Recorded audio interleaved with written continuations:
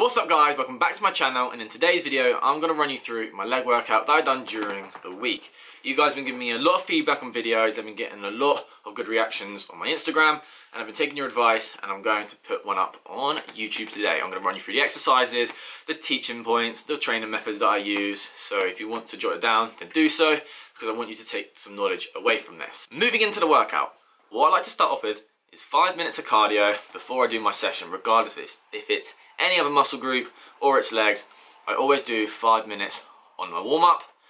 You want to do it either on a treadmill, cycling machine, actually anything that you want to, it's totally up to you, whatever you like. I prefer to use a treadmill, that's my personal preference. You want to get your heart rate up to 100 to 110 beats per minute. You want to make sure you're warm. You don't want to go into the gym training when you're cold, because you're definitely going to get injuries. And I don't know how some of you guys haven't already, because I see a lot of people go straight into the gym, they throw weights around, don't warm up, and they don't even cool down. After I've done my warm up, I go straight into doing my stretches. You want to do anywhere between 6 to 8 seconds at the beginning of the sessions, but because I'm not very flexible, I do anywhere between 15 to a minute, so you can do as long as you'd like to, just nothing less than about 6 seconds. Then I go straight into doing my foam rolling. If you guys follow me on Instagram, you know foam rolling is essential for me. I do it once every day, and I'm trying to do it twice a day. It increases blood flow, lymphatic circulation, gets rid of adhesions, and helps to reduce scar tissue in the muscles. And then moving on to the working sets on my exercises. For exercise 1, I'm doing a box squat, 4 sets for 12 reps. The reason for the box squat is it allows for a dead stop, which applies greater amount of tension on the quads, but also helps to engage the glutes and hamstrings during a concentric part of the exercise, which is on the way up. And it is important for glute activation, because my glute activation is very poor. It's not good at all. You see this through other exercises during this workout. And on the way up, like I said, it helps to engage a lot more of your glutes, and I'm not even wearing a belt, so it helps to engage my core and my erector spinae, which are in the bottom of my lower back. So definitely try this exercise out.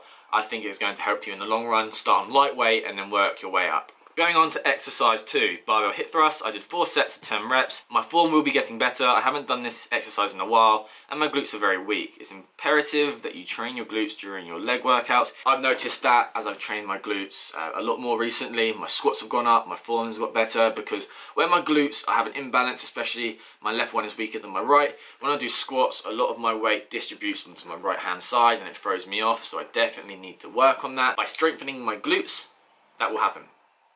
Moving on to exercise 3, overhead barbell lunges. I did 3 sets for 10 reps.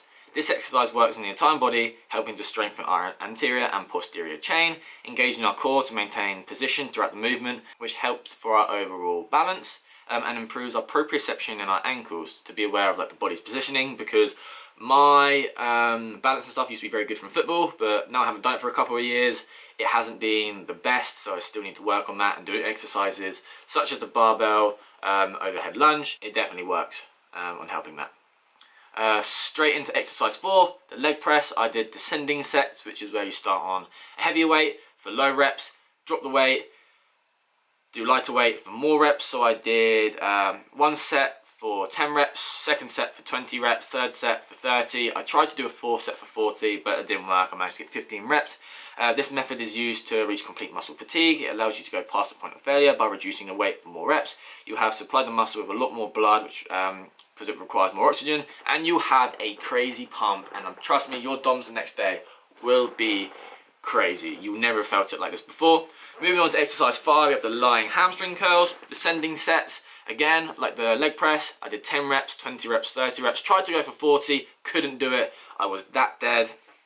But this exercise is great for isolating the hamstrings, as it doesn't allow other muscles to compensate for the weight being lifted. It's only through the back of the heels which activates the hamstrings if you're focusing on that mind-to-muscle connection, which I do advise that you guys do. Don't just smash the weight around, lift it, do the reps really quickly thinking that you're going to get the results from that, because you won't, trust me. Time under tension, really focusing on the movement. Final exercise, exercise 6, adductor machine, doing 3 sets of 10 reps. Our adductor muscles allow us to bring our legs in together to the midline of the body, provides our pelvis with a lot of stability, and by strengthening these muscles, as there are 5 of them, we have adductor magnus, adductor longus, adductor brevis, gracilis and obturator externus. We are then able to reduce the risk of injuries occurring during our exercises. Also, you want to work on your abductors, but like I said today, I just want to focus on my adductors because they're very weak.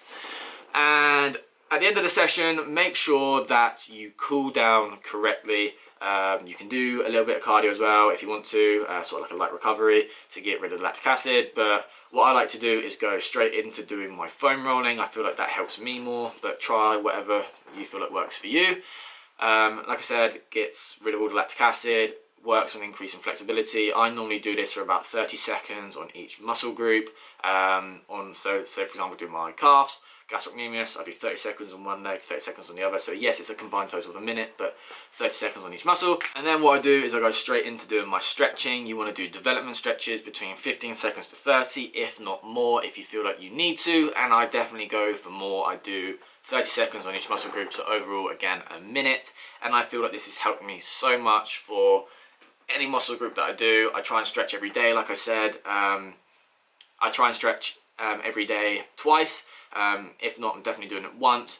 And I used to get a lot of pain in my hips when I was squatting and doing leg day. I haven't got that at all recently. I will bring future videos out about foam rolling and stretching and go into more detail for that.